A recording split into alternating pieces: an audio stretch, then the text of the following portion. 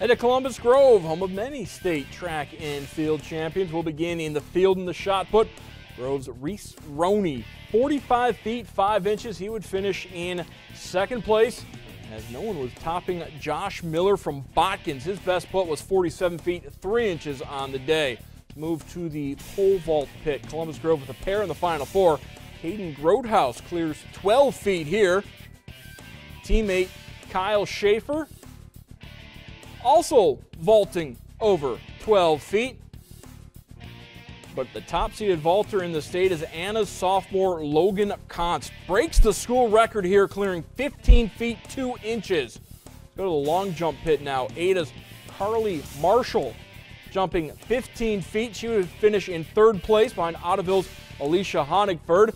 And then Honigford in the finals of the 100 hurdles finishes second behind Grove freshman Carly McClure, 16.2 seconds. Boys 110 high hurdles, and it's Anna's Grant Glover in 15.67 seconds.